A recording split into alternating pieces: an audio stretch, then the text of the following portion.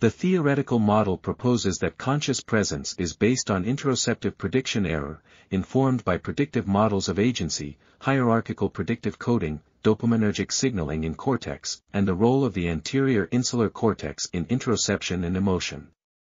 The model associates presence with successful top-down predictions of informative interoceptive signals evoked by autonomic control signals and visceral responses to afferent sensory signals, connects presence to agency by allowing predicted interoceptive signals to depend on whether afferent sensory signals are self-generated or externally caused, identifies the anterior insular cortex as the likely locus of key neural comparator mechanisms, integrates a broad range of previously disparate evidence, makes predictions for conjoint manipulations of agency and presence, offers a new view of emotion as interoceptive inference, and represents a step towards a mechanistic account of a fundamental phenomenological property of consciousness.